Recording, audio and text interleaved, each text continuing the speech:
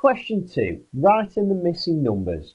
We've got 150 plus a mystery number equals 500, and we've got 172 subtract a mystery number equals 60.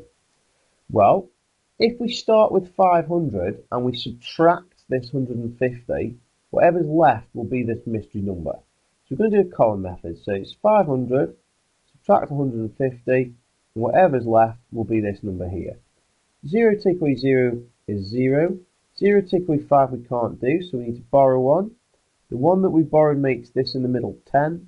10 take away 5 is 5, and 4 take away 1 is 3. So this mystery number here must be 350. Let's just double check that before we move on. So 150 add 350, does it equal 500? 0 plus 0 is 0.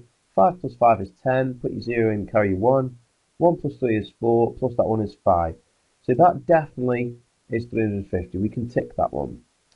Let's get a different colour for the second part of the question.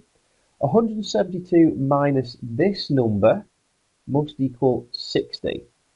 So we need to find the difference between 172 and 60. So if we start with 172 and subtract 60, because 60 plus this number equals 172. So if we take the 60 off, we will get this mystery number.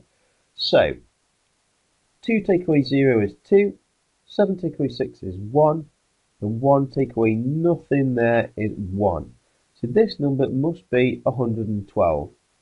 Let's just double check that one. So we've got 172, take away 112.